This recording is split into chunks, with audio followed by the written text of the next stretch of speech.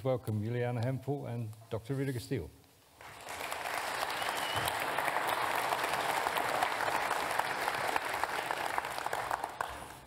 Thank you, John.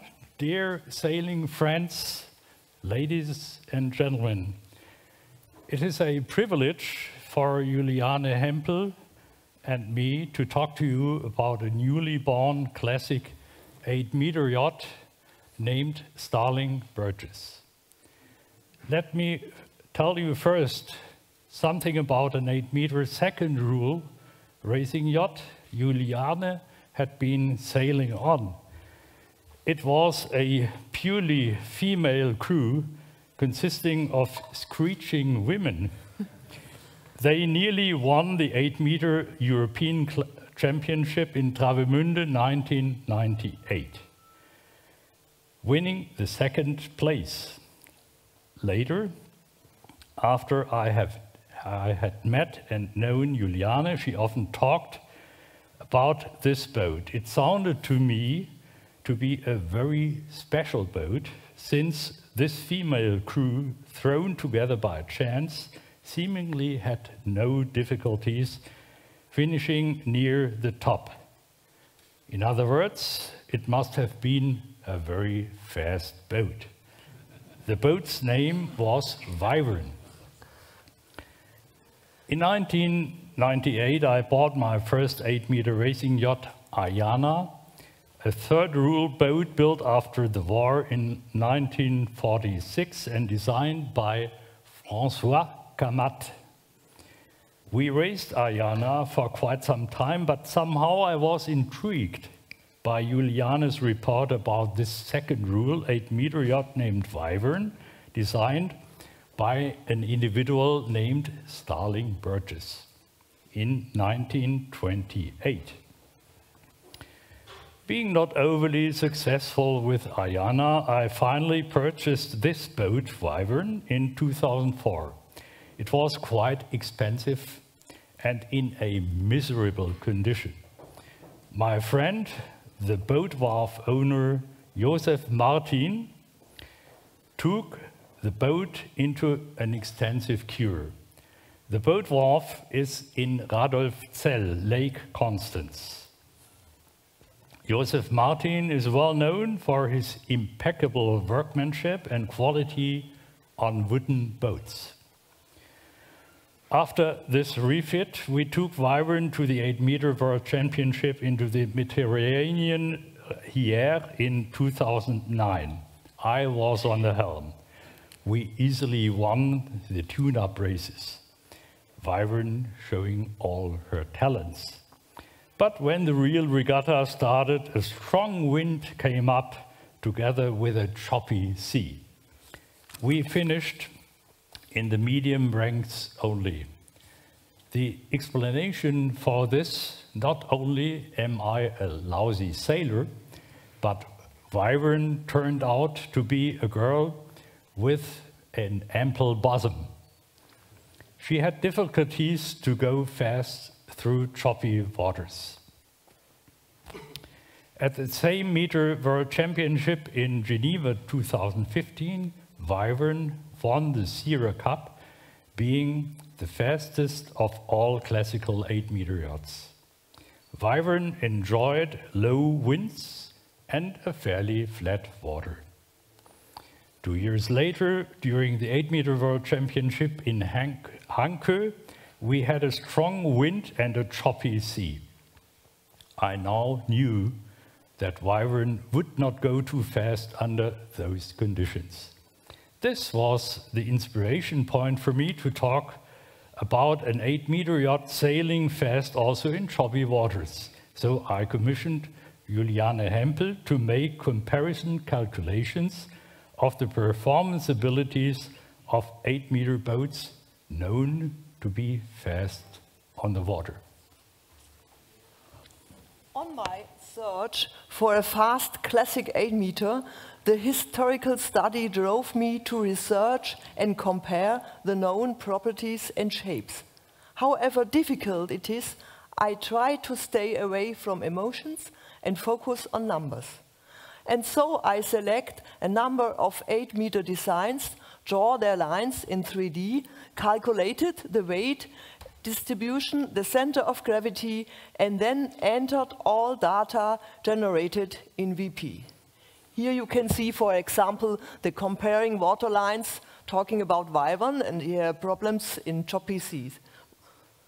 I used a program for 12-meter yachts developed in the time they were used for the America's Cup. This VPP has proven to be robust and reliable for type-similar heavy displacement boats. VPP numbers as absolute numbers in light or heavy conditions are critical, but this VPP program is very good comparing different several similar yachts. The outcome was very clear. The design Iscarine by Olin Stevens came out on top under almost all conditions. This yacht still exists, sailing on the Lake Ontario, and building her was not an option for this project. This triggered an idea with our friend David Vieira.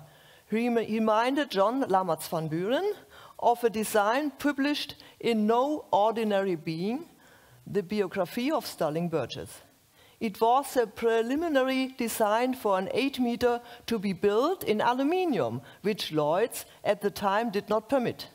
And so she was never built. This design was made in 1937, the time that Olin Stevens and Starling Burgess worked together on the J-Class Ranger. John contacted the Mystic Seaport Museum, and Rüdiger was able to obtain the rights to build this 8-meter to the original lines. More about later, please. Please keep in mind that Starling Burgess was an outstanding naval architect, designing the fastest boats in the 1930s, at last the famous J-boat Ranger, who didn't meet a similarly fast competitor during the America's Cup races. Starling Burgess was not only an outstanding naval architect and highly experienced, he was quite a character. A head-standing genius, as you can see here on this illustration, known for always having 2 cigarettes in his mouth, since he was willing to smoke continuously. As you can also read here, he arrived in the boat yards in a stripped-down Lancia with a trained seal sitting next to him in the front seat. While he worked, the seal spotted the harbor around the house of Burgess' remarkable creations. The reason for favoring the design of Starling Burgess and not that of Olin Stevens was twofold. First of all, this boat never was built before. Secondly, after all the positive results we reached with Wyvern, who had been designed about 10 years earlier, there was a good chance to get a very fast third rule 8-meter yacht when realizing Starling Burgess' younger design. By the way, looking at the 12-meter racing yachts, a similar performance can be seen as with the 8-meter yachts. As a co-owner of the 12-meter yacht Anitra, a second rule yacht designed by Starling Burgess and built in 1928, we made a comparable experience in gentle winds.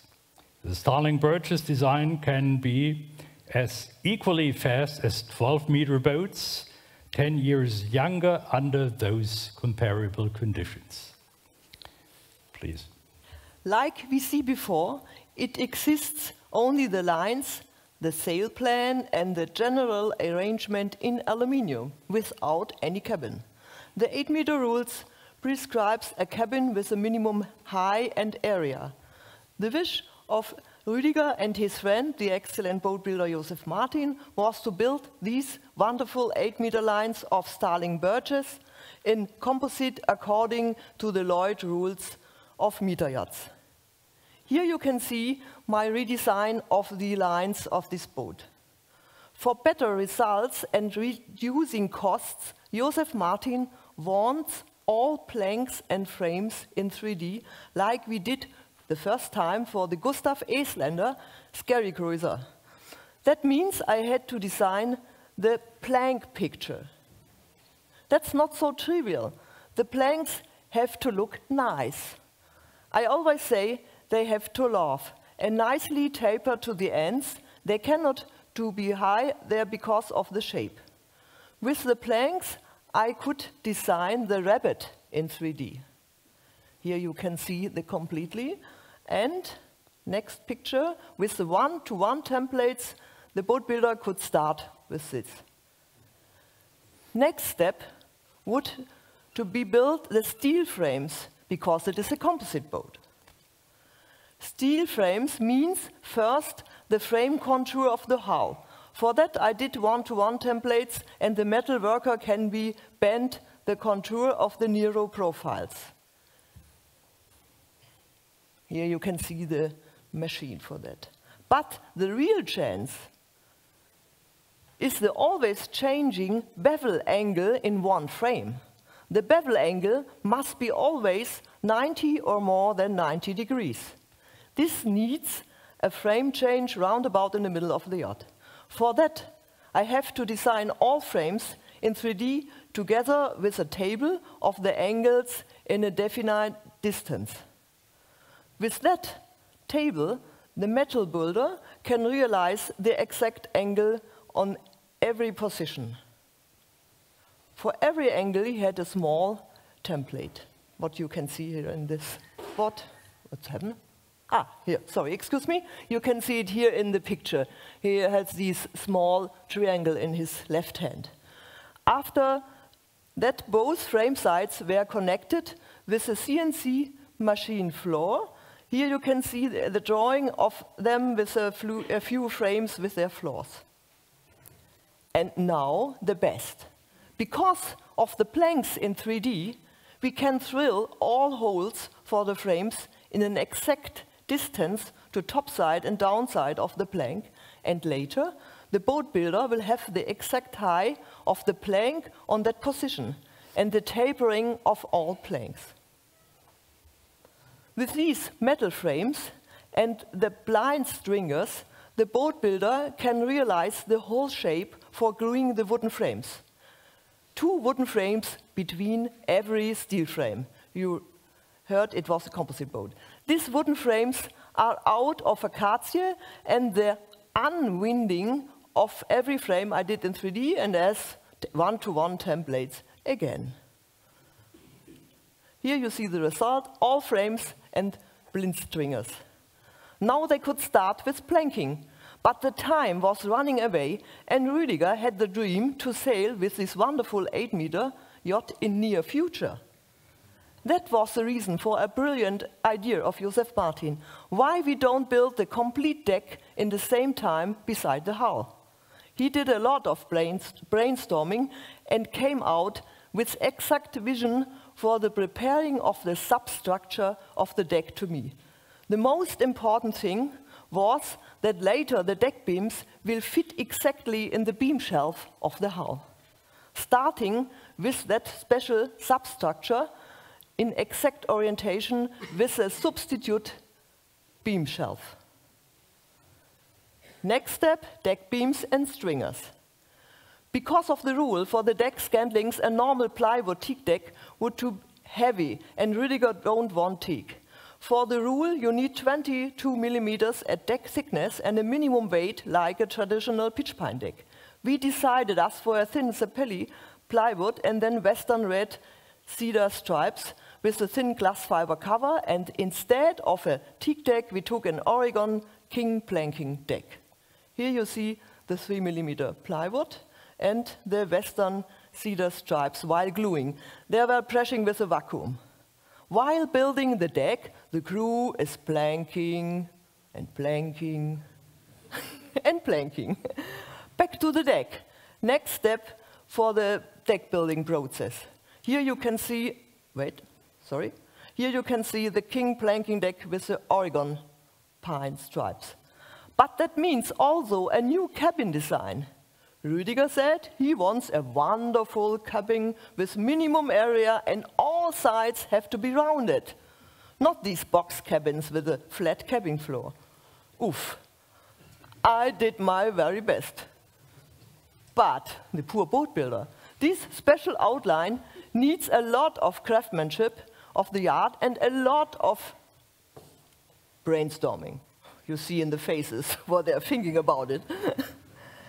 And you must know, all gunwale plank shear will get a rounding too. Okay, that means the cabin would be molded with 7 layers, like a small boat. Here you see the first several diagonal layers. And for the last layer, you need a steam engine with a steam box and hot steam. Then the cabin side layers go into the box, and in the right moment, out and running. And gluing in the right position.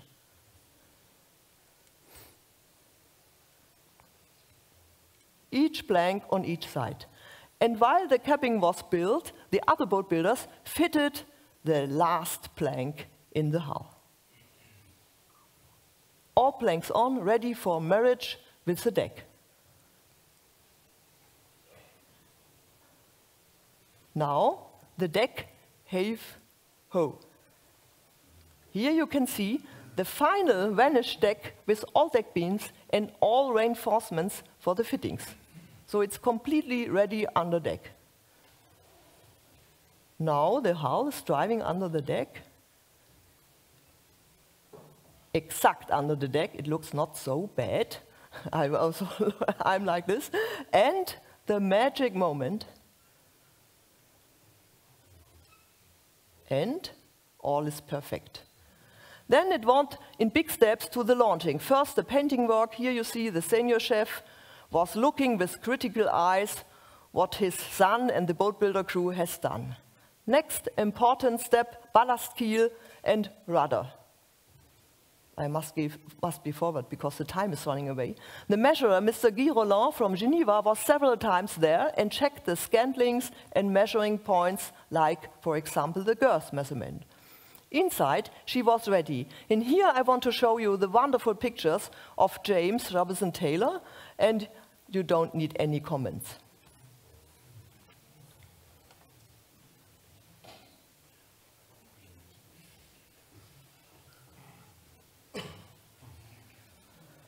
And we have a special thing under the mast. It is a special fitting responsible for the mast rake. You can put the mast from 4 degree backward to 1 or 2 degree forward, like a starboard. So you are much more faster downwind.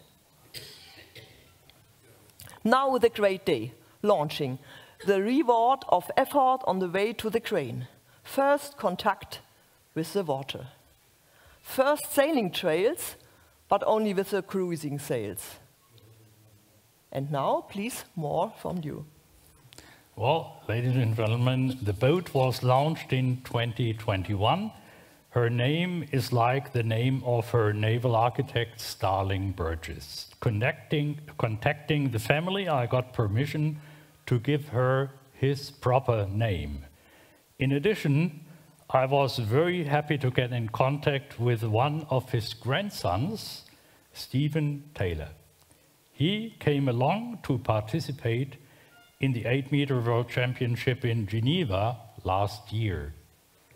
He also was present during the christening of the boat, which took place after we won the Sierra Cup with Starling Burgess. The gentleman on the right-hand side is Steve Taylor. All in all, you can see here a happy boat owner, an old bone, still having passion for these wonderfully elegant, breathtakingly beautiful classic meter yachts, and a strong believer in the unique abilities of that outstanding naval architect, Starling Burgess. after having won the Sierra Cup, we went also forward to eliminate a small handicap, namely the wooden mast previously used on Wyvern. Therefore, I am commissioned Juliane Hempel to design a new wooden mast for Starling Burgess. This mast actually is being built. Meanwhile, I have said farewell to my boat Starling Burgess, making it a gift to my daughter Selina on the occasion of her marriage last year. A few words to the mast.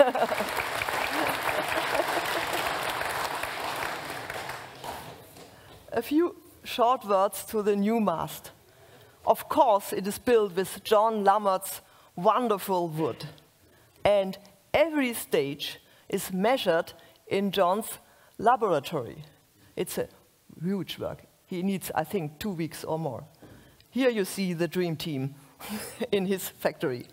With all these measures, we make a table for the boat builders to glue the staves for the hollow wooden mast profile. But this would be another big capital. But only 2 more words about my new wooden mast again. The mast tube is in CNC machined and the fittings 3D printed in aluminium. And we built 2 masts, but more about that, Rüdiger. Dear friends, you might be guessing now that I'm in a desperate situation. Luckily, this is not the case.